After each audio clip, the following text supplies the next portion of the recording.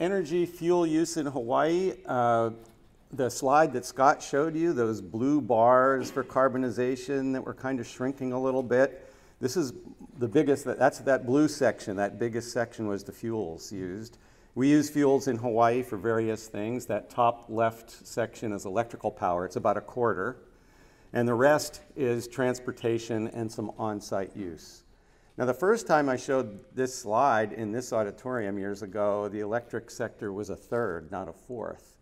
And that progress is being made in a sector that is maybe easier to get at. It's monolithic grids, regulated utilities, and we have some statutory mandates. We have renewable portfolio standards, which require utilities to use increasing proportions of renewable energy as a fraction of sales out to 100% by 2045, and now being interpreted to be 100% renewable energy, not by statute, by 2045, and energy efficiency portfolio standards.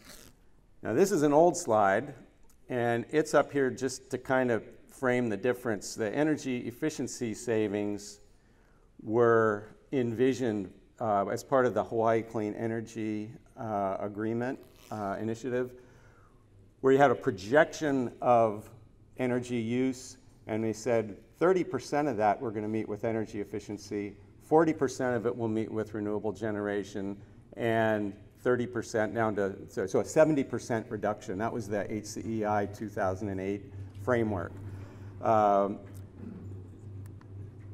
Here's where we are. Now, the time scale's a little different here, but this is built up the opposite direction, because we know the fossil generation we can build up, it's metered, and that is decreasing. The renewable generation portion has taken an increasing slice. That's measurable.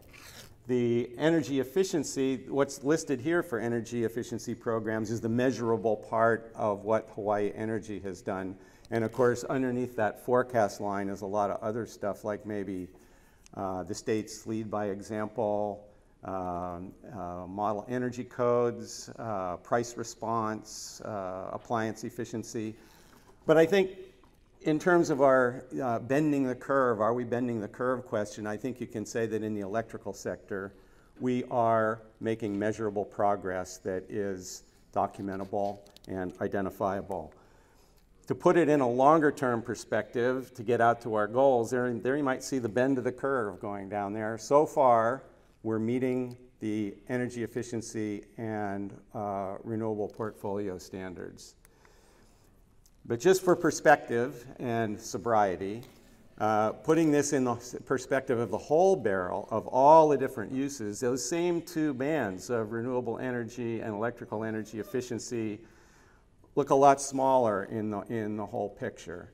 And as the electrical sector gets to take less and less of the oil barrel responsibility, we have more and more focus on the direct use and primarily transportation. So that's one of the reasons the forum has decided to focus on transportation. You'll see something else here today. And if I were really brief, see, I could have just summed this up by just, you know, the 3 points that are up on the Hawaii Energy Policy Forum metrics site, which are we're doing well in the electric sector, but we have a long way to go. But transportation remains the real challenge for Hawaii.